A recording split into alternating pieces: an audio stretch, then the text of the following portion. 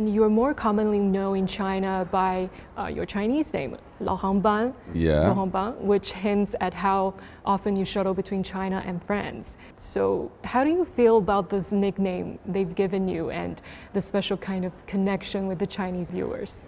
Well, I think it's the perfect name. I mean, I spent my life in flights, in the planes, so it's a kind of fate.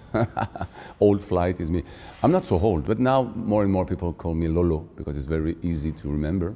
So how does it feel to bring Don Juan to China for the first time? Well, you know, I'm really interested by all this kind of philosophy, like Confucius and yin and yang. I think it's a perfect symbol for this. Don Juan, for me, it represents the darkness, somebody who is really losing himself. Don Carlos is the light side, is the other one. The darkness can't exist without light, or the light can't exist with darkness. So it's the perfect mix between the two characters. You know, in the past few years, French musicals have gained tremendous popularity among Chinese viewers. And you're part of it, and you witness, you know, this whole renaissance of French musicals. I'm lucky because I was in the first team who came in Asia in 2005, 2006. It was the first time that a French musical came in Asia, Notre-Dame de Paris. I was playing Phoebus. The first time I remember that people say, why French people are coming here for playing musical? I mean, English, no, the American, no, the German, no, but French, they don't do musical.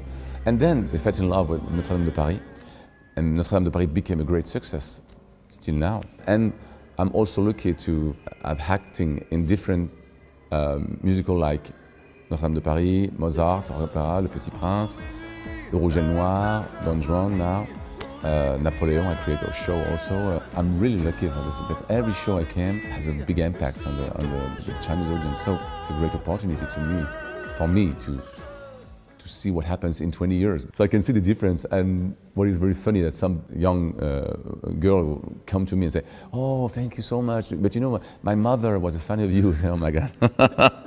I'm not too old. So, but no, that's great to touch different generations like this. And what aspect of Chinese culture are you most fascinated about? I love history. I knew that my ancestors are coming from Mongolia.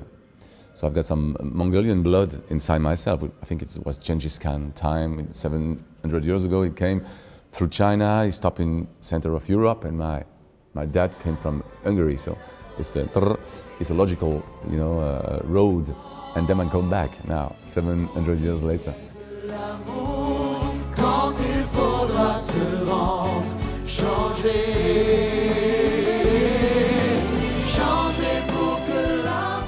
And can you tell us more about, you know, any productions in the pipeline? And when you're an artist, you are, of course, an interpreter on stage. You work for someone to give a role, but also what is very exciting is to create something.